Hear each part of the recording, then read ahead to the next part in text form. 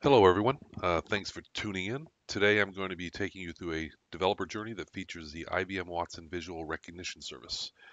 This journey is available on GitHub at github.com/IBM/Watson Calorie Counter. With this journey, we build a fun little mobile app that you can run on your Android device.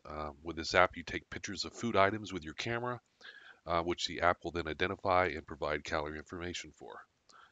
The food is identified by passing the image to the Watson Visual Recognition Service, and the calorie information is gathered from a third-party provider, nutritionx.com.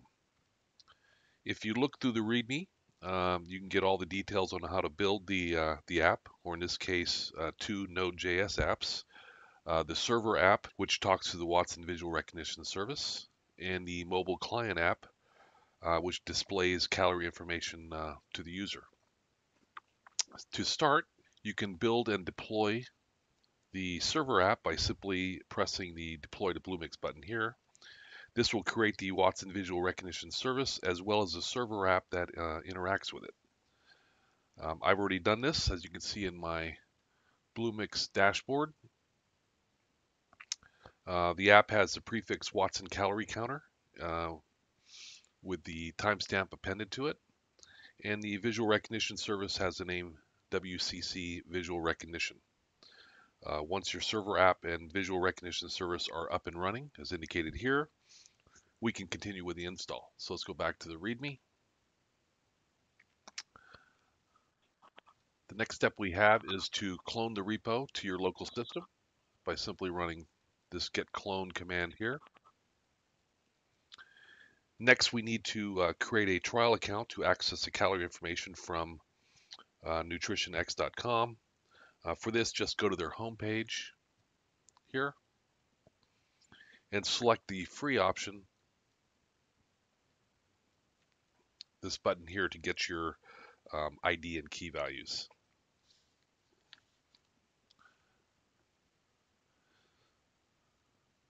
So next we need to update our config.json file with the proper key values. This file is located in the mobile www subdirectory. Here you substitute in the NutritionX ID and key values we just attained, and also the URL route to the calorie counter server app running in your Bluemix account. To get this value, just simply go back to your dashboard, Bluemix dashboard, and click on the route, and this will display the full URL that you can use in config file. So just a quick note, make sure you don't have any trailing slashes at the end of this when you cut and paste this into your config file. Back to the README. The next step is building the Android mobile application.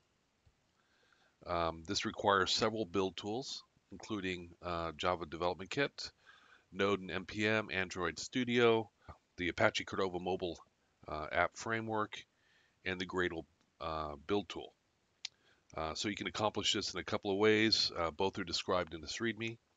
We have steps for doing this all manually if you really want to get into all the details. Or the alternative is to skip through most of this by just using Docker.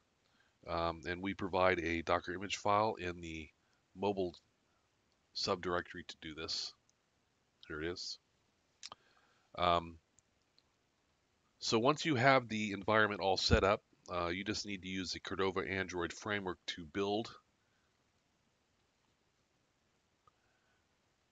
and run the mobile app, which will download the app to your mobile device. So once you have the app on your device, using it is pretty straightforward. I've taken some screenshots to describe this process, the user experience. So here you can see that the Calorie Counter app has been downloaded to my phone. If I click on that, I'll get the home page of the app. Here you'll see a camera icon. You select that, and that will transfer you to your device's camera. You take a picture of a food item and then press OK, and then you check out the results.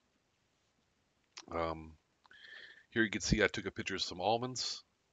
Note the app says, or the Watson Visual Recognition Service claims that a 67% confidence level that this is almonds, which it is.